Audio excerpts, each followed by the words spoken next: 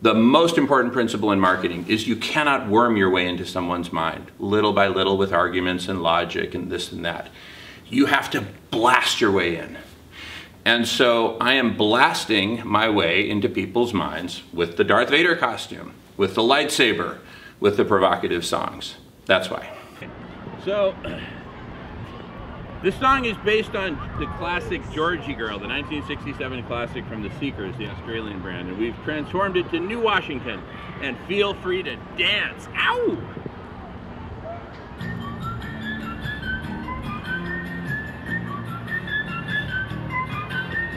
Hey there, Washington, sucking on a joint so fancy-free. Nobody you meet could ever see the deadly cartels inside you. Hey there, Washington, why do other states just pass you by? Could it be you just don't try, or is it the drug cartels? What would be those public policy changes that would eradicate criminal drug cartels? And I have a poster here that summarizes the strategy. Starts with the question, how do we get rid of criminal drug cartels? Number one, repeal prohibition. And when I say repeal prohibition, I'm talking about repealing federal prohibition, which is unconstitutional per the 10th Amendment. Flagrantly unconstitutional. This is a states' rights issue. And I'm not saying that prohibition itself is unconstitutional. I'm saying that federal prohibition is unconstitutional. Look, if the state of Mississippi wants to prohibit heroin, that's their business. But it's not the federal government's right to make that decision for the state of Mississippi or the state of Washington or any other of the 50 states or the District of Columbia for that matter.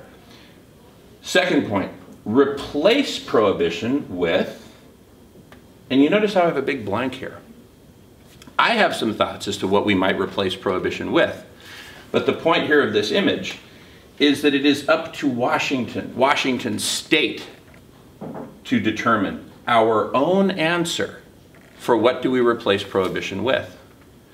And for example, we might replace it with a market system where government run clinics dispense the drugs, tested with all kinds of safety precautions, and where we look at the customer not as a profit-generating customer. This is why I think it should be government-run. This is just my opinion, right? This is for all of us to fill in the blank, not for Jamin to come along and say, oh, this is what it should be. It's for all of us to figure out. So, but just to flesh out the example, if we have these government-run clinics that look at the customer not as a customer but as a patient, and in many cases as a patient who's suffering from an illness, a disease, an addiction, we can look at them holistically, we can treat them holistically. We can say, yes, we will dispense your heroin to you, but first we want to take your blood pressure and ask you a few questions, make sure you're in a healthy enough state. And number two, one of the questions is, are you a casual user? Are you a recreational user? Are you an addict? And if so, do you want to lose the addiction? Because we have so many great programs to help you do that if you do, right? So you see how this is so important that if we were to go with this scenario, it would be government run rather than private sector, because the private sector, they just want to sell more heroin, right? These government run clinics, their objective is actually to reduce harm, reduce addiction, and ultimately reduce usage. So the ones who are dispensing the drugs actually are incentivized to reduce consumption and reduce harm. So that's a radical idea, and there's a lot of radical ideas out there. But my main point is, it's up to all of us to figure this out. We'll cut you down. You won't get up again, so you better get out of town. We'll cut you down. You won't get up again, so you better get out of town. Criminal drug cartels. Criminal drug cartels. So the question has come up, what does this criminal drug cartel thing have to do with climate change? And there's kind of a big answer to that simple question, okay? So I'm first gonna frame the answer in the following terms.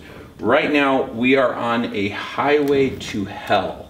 We're in the middle of the 6th mass extinction, and the human species is slated for extinction along with most other species as abrupt climate change accelerates. So we need to find an off-ramp from this highway to hell. So I have proposed a complete holistic off-ramp, which is represented by this blue arrow here, and that's where the two intersect. The beginning of the off-ramp is getting rid of criminal drug cartels, which, as I mentioned earlier, we can do very easily, very safely.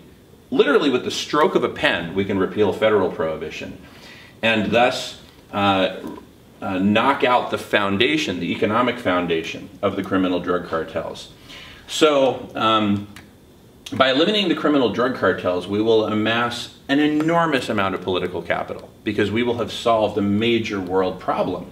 With that political capital, we expand the mandate from just criminal drug cartels to all forms of organized crime. And then as we expand that mandate and as we're ridding the world of Sicilian mafia, Russian mafia, Brazilian mafia, Japanese yakuza, and all other forms of mafia around the world, we then gain massively more political capital. And we then leverage that for the third and most important inflection point is including organized crimes against Mother Earth herself in what we call organized crime. So that's how we stop the harms caused against Mother Earth, and then we start the healing. So criminal drug cartels provide an extremely convenient first step towards starting to veer off of the superhighway to hell and onto the off-ramp that takes us to safety. So people ask me, okay, how will students who are interested in your vision, how can they get involved? The first step is to come up and just join the conversation. Learn more about what I'm talking about here, and also put forward their own ideas, their own vision for what an off-ramp might look like from this highway to hell. So I really want to encourage and foment a culture of exploration and a culture of staring reality in the face. The reality of criminal drug cartels and the harms that they cause, the reality of all the organized crimes against Mother Earth and all the harms that they're causing, and the reality of abrupt climate change.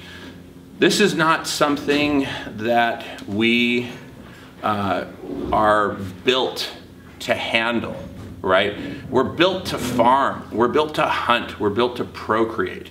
And we're built to really stay focused on those tasks that will make us successful. In a constant climate, we evolved in a relatively constant climate, an abnormally cool period that we've experienced for the last several million years. But we are rapidly bouncing out of that cool period into the hot zone, where planet Earth has actually spent most of the last several hundred million years in a hothouse state. So we're heading back to that more stable hothouse state. We urgently need to completely shift our mindset and go beyond those normal stimuli that motivate our decisions, our planning, our actions, what we're going to do, what we're going to study, what kind of job we're going to get. Because right now, just to make it really simple, put it in really simple terms, as a man, I am programmed to want to procreate. And so, how do I do that? Well, I look around and I see, okay, well, how are other men being successful procreating? Oh, well, they hoard a bunch of money and they buy or build a big house and have a bunch of cars, and that seems to attract women to the nest. Right, that's the traditional view. I'm not saying I support that, but I'm just putting in kind of cartoon-like terms. We need to snap out of that, and that's not a necessarily very easy thing to do.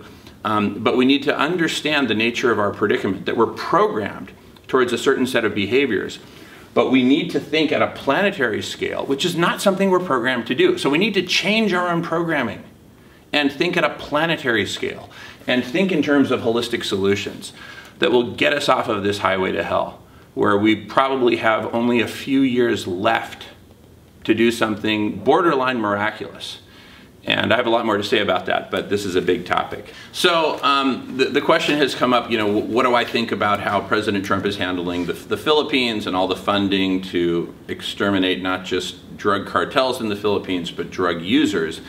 I think that is a crime against humanity, and I think it is absolutely counterproductive. In fact, the thing that made criminal drug cartels so violent, so rich, and so powerful, if I can use that word, is precisely prohibition and the war on drugs. That's what made them powerful. See, when they were just smuggling and there wasn't this big war on drugs and there wasn't a bunch of arms and violence brought into the equation, these were just quiet smugglers who were quietly flying their little Cessna planes full of drugs and, you know, making some money. When the federal government of the United States brought violence into it, and when the Mexican government, not the Fox administration, but Calderon after Fox, when they brought violence into the equation, that's what made the drug cartels take a lot of their hoarded earnings and buy a bunch of arms and train a bunch of armies and kidnap a bunch of kids and force them onto the front line. So it's innocent kids who've been kidnapped, a lot of them coming up from Central America, fleeing the American-fueled violence in Central America. They kidnap them as they're trying to work their way through Mexico to safety. They kidnap them and put them on the front lines, and boom, they get mowed down. So we've lost 100,000 of our young men, mostly young men, also women as well, to the drug war, and it's because of the violence. So I predict that the violence that I hate to say President Trump is imparting on the Philippines is only going to make the situation worse, and what are going to emerge are some very powerful, very heavily armed criminal drug cartels in and around the Philippines. So bad idea, terrible idea, not just bad idea, it's an atrocity. So I've been asked, you know, why have you chosen the UW campus as opposed to going straight to Washington, D.C.? Number one, it's a great way to highlight the states' rights issue. Number one, I live here, this is my home. And I actually did my undergraduate at UC Berkeley, which is notorious for being a radical campus, all kinds of protests and whatnot. And I've seen the University of Washington in recent decades as being a pretty calm, quiet place. So it looked like a perfect place to make a splash.